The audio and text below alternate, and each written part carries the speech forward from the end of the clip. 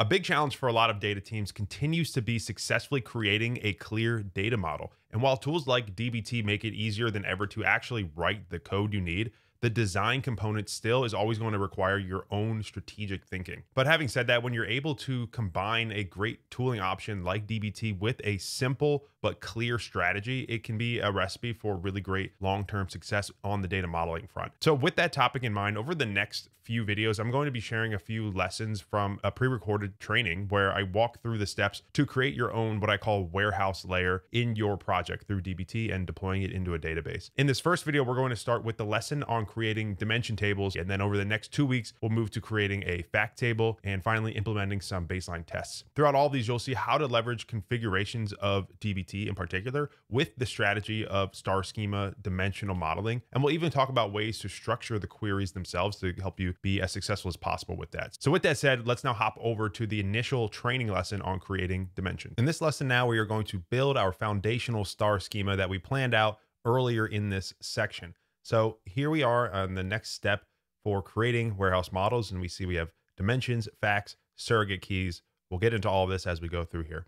And one thing I want to point out is here in the notes or in our development files, there's a text file called plan.txt. And here's where I just outlined a lot of what we've already talked about. And I would encourage you to do something similar for this as you're going through and planning, just to help keep you guided.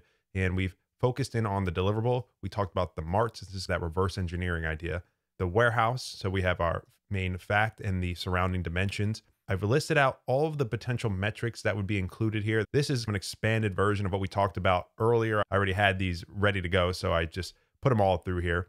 And then the keys here are what we would expect to join to the different dimensions. So we want to be able to join to get information about a game, about the teams, about the day of the game, stuff like that. And SK, it stands for surrogate key. Surrogate key is an internal key that we create during our development. It doesn't exist in the real world, but it's for us to better manage our internal architecture. It's a very good practice, and I'll show you how to add it. And then just going below, we have the staging models and the raw data being included. So just for you to know, this is all here and just to keep us guided. And this is something I would recommend doing as well.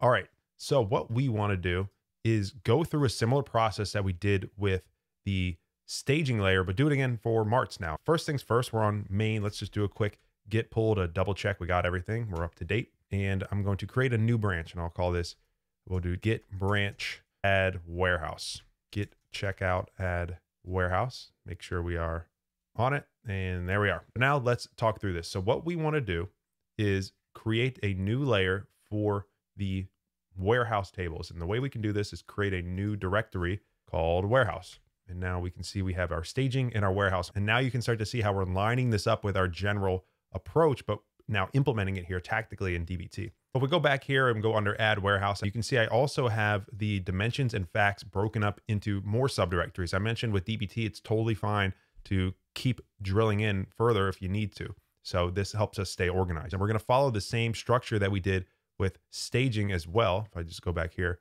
where we have the YAML files followed by the actual models, we're going to do the same thing. So we're going to have our dims and our facts. And within each of them, we're going to have our schema here. And this is where we're going to start to take advantage of tests and stuff like that. So you'll see that come into play. So let's go through this. So under warehouse, we're going to go new folder, dimensions, and we'll just start.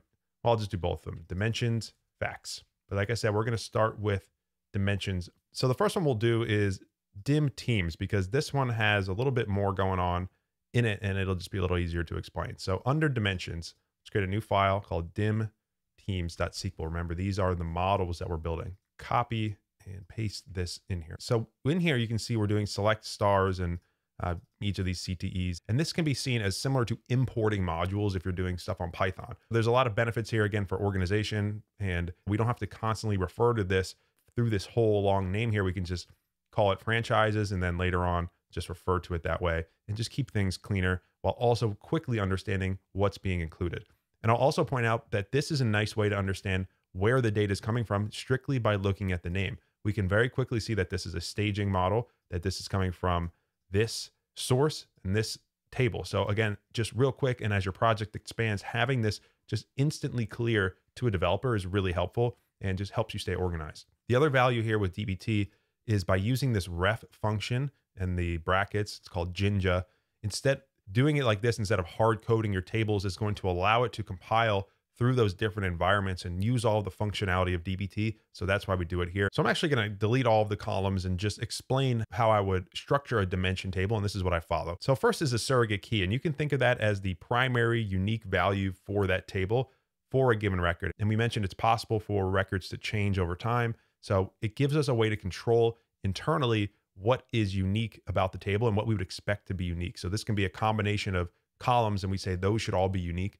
And this is a way to do it. And then we use these for joins within our warehouse. And then I have a section for descriptive values because we mentioned that's what a dimension is for, descriptions, Booleans, stuff like that. So if you have those, I'd like to just create a header and organize myself to say, this is what belongs here. And then at the very end are DW values, which stands for data warehouse values. And this is more for if you're doing the slowly changing dimension and you want to keep track of when things were updated, when they were inactivated or deleted. We're not really doing anything with that here, but this is where I would place that and just have a dedicated section for that, again, just to keep yourself organized.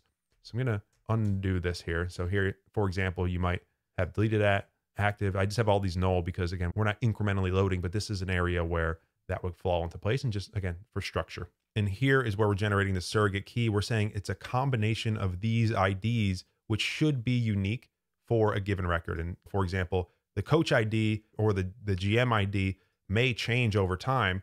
So if it does, it'll get a different SK and it'll be a quick way for us to understand what's unique, because if for some reason we get a duplicate record, it'll have the same SK and we can quickly catch that through a test and stuff like that. So it simplifies a lot of stuff. But we're going to have to do something for this to work because DBT utils is an outside package, and we'll see what I mean by that in a second. This looks good for right now, but I want to show you something when I try to compile this.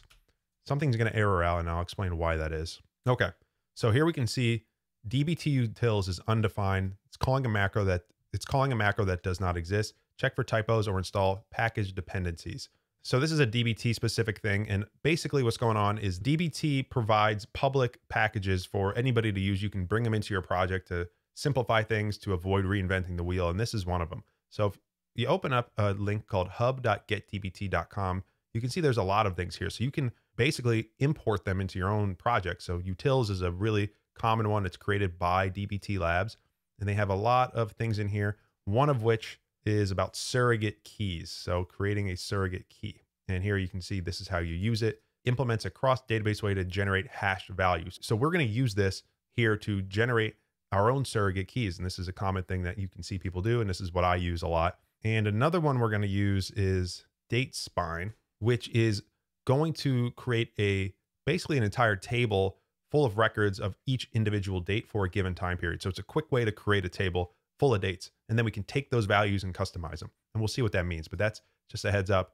Another thing we're going to do here shortly. So how do we get this in here? There's a few steps. And again, this is a DBT specific thing, but I'll show you how to do it. Number one, you need to install a packages.yaml file. And this is what's going to allow us to import it essentially into our project. So at the root level, new file, packages.yaml, and just paste that in here. And what this is saying is, here's a package that we want to import into our project, and here's the version. Just because we did that, it's still not going to work. There's one more command we have to run to essentially trigger the import, and that is dbt deps, DEPS. And that is going to go grab it and install it. And we can see it added this other file to our project. And we can also see under DBT packages, this is all here as well. So we can see everything that's in here that we're working on. And we could go and find the specific logic for this if we wanted to. You can do that on your own.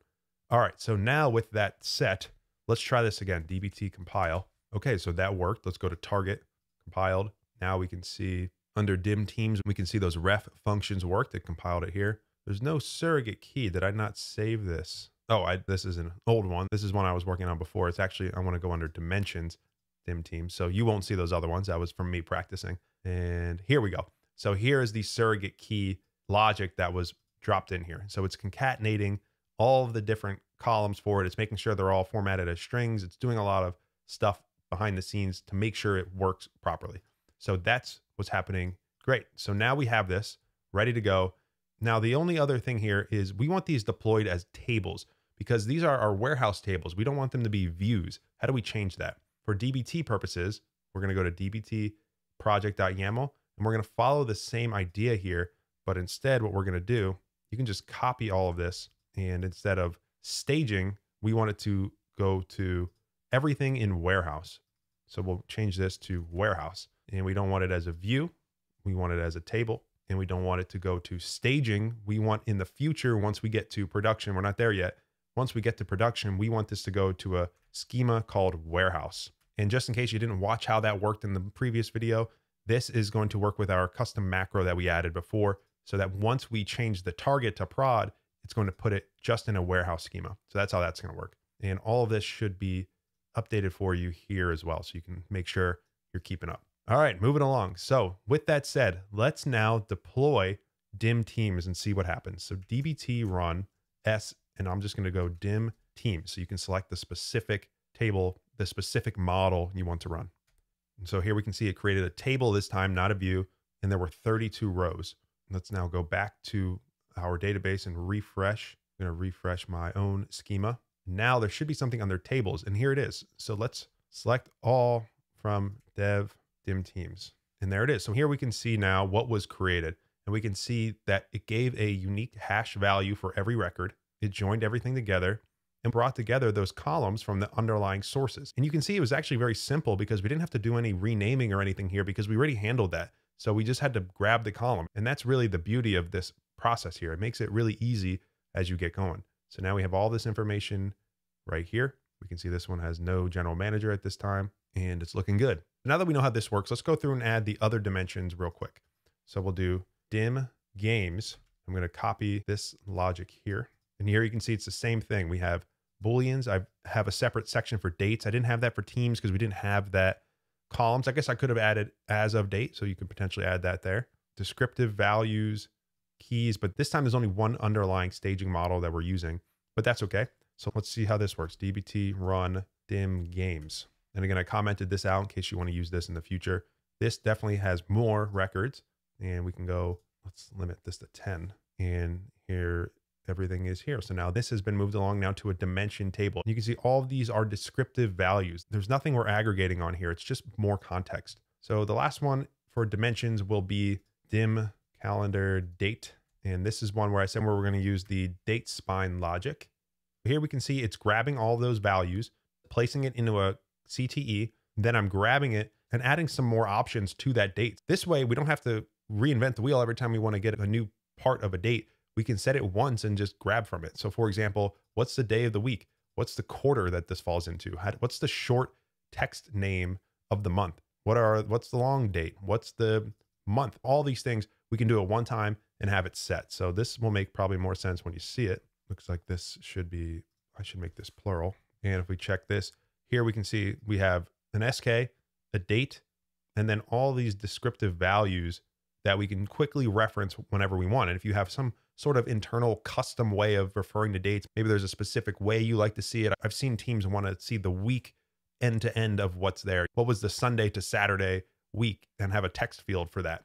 So you could do something like that for every single row and just have it set one time. Let's go ahead and commit a few of these changes here. So we have add packages. We can add this right here, add warehouse config, which we can include with this here. And the reason I'm breaking this up is again, so we have that log of commits. So if we look here, we can see those different specific changes we made, and then add initial dimensions, and we can commit those. So we can keep moving along as we work here. So we'll stop this video here. We've added the dimensions. Next, we'll look at adding the fact table and bringing that all together.